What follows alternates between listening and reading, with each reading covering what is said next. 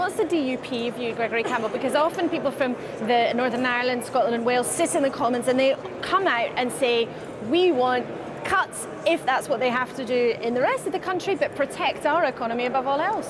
Yeah, well, no, I think everyone realises cuts are coming, but we want a proportionate approach so that we don't be asked to bear overly what we should be asked to bear on a pro rata basis.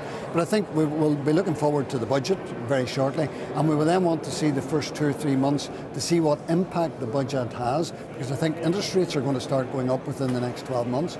Is unemployment going to start to rise? What's the approach going to be on capital gains tax? There are a number of issues that we'll want to see, which I think the summer and the early autumn will begin to tell us, is the approach of the new government working, or is it a retrograde step?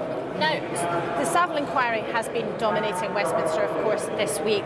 In your view, as an MP for East Londonderry, after yesterday, where do things go now? Sean Woodward, the former Northern Ireland Secretary, this morning suggested there should be some kind of Truth and Reconciliation Committee. Do you think that's a good idea? Well, I think Sean has said that, but he ought to know that there has been a lot of resistance in Northern Ireland to that, just because of the South African example and other examples where it becomes very costly, and we've seen the cost of the Saville inquiry.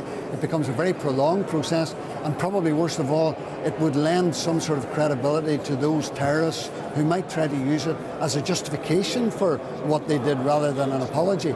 I think as a result of yesterday's unequivocal statement from the Prime Minister, I think in order to bring closure, a lot of people in Northern Ireland would like to see equal, unambiguous statements now from the Republican terrorists who would put their hands up and say, we committed wrong, we did wrong, we're going to say the same as the Prime Minister has done. I think that would do more to bring closure than opening up a can of worms, which a Truth and Reconciliation Commission might be. Is it realistic to expect that, though? Well, some people may argue it wasn't realistic for the Prime Minister to do what he did yesterday. He did that for the actions of one day of a few soldiers.